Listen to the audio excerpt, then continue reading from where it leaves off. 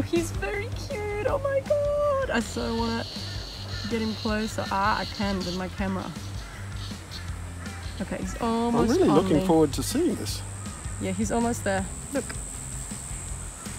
You are. Oh, it is. It is. It is. A net casting spider. Yeah. See if you can zoom in on those eyes. Oh, look at that. You are just a gorgeous face. That is Dinopus subrufa. One of the world experts is Lisa Chamberlain. She comes from Ingi Agnarsson's lab in Vermont. And she was staying with us just a couple of weeks ago, and she's running around Australia looking for these spiders. And she was saying, I haven't even got one yet. Oh, I'm going to be in trouble. I've only got 3 weeks in Australia. I haven't even found one. And I said, you should get down to our creek and you'll find one. She looked around and she saw one, and she moved towards it. It had its net out and everything. Oh.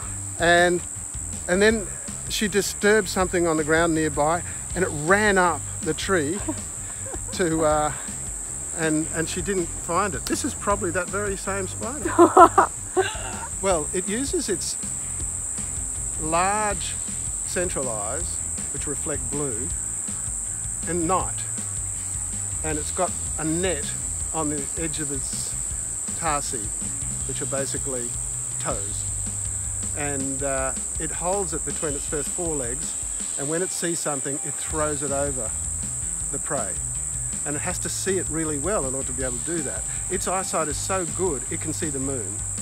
And only jumping spiders and this spider have eyesight that good.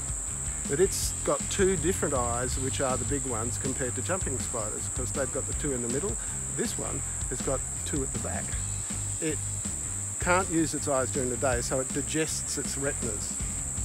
That is like got to be the most amazing fact. And every evening it regrows them again so it can see at night. It was blue. Oh. It was a blue spider, and it was upside down, and so the blue back was camouflaged against the blue sky. And then the top of it is camouflaged against the twigs and the leaves. It's sort of red and green. And so it had this incredible camouflage, and so I thought it was interesting. Sent a picture to Robert, and he said, that's a really important spider, we need that for the collection. Could you collect it for me? And that's kind of what gave me the feeling of, oh, anyone can do science. So it's just a little light bulb moment, you know. Fantastic. After doing trees, I started seeing all of the bugs. I know that entomologists don't like calling them bugs. Some of them are bugs, some of them are true bugs. Yeah. But let's call them insects, or as I like to call them, 6-legged spiders. 6-legged arachnids. And so, but they're pretty. And you've got the parent bug that cares for its young after they hatch out. And you've got the harlequin bug, which is beautiful blue iridescent colours. And you've got weevils, which are the biggest group in the biggest family. You know, they're in the beetle family. Yes, with long snouts. And with long snouts. I love them.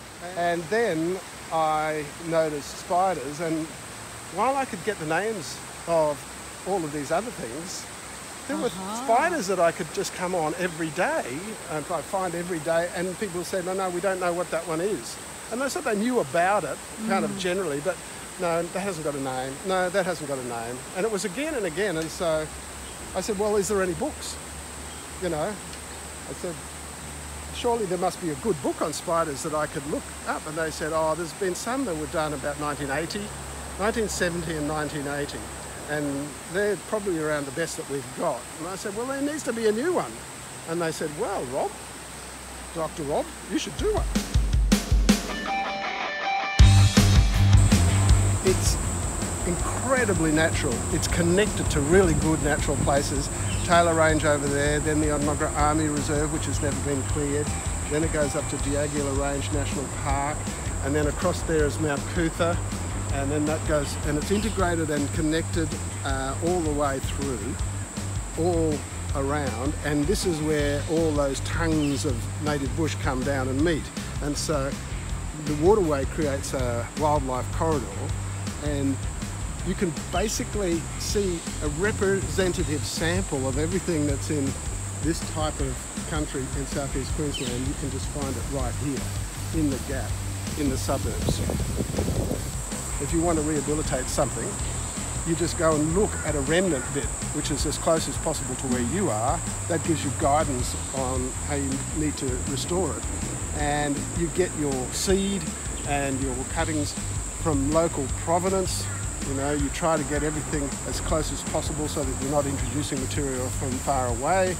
And you try to do your control phase first. You try and stop the weeds from coming back by planting really vigorous things in the ground cover, like lamandras, which are just the most useful rehabilitation plant ever.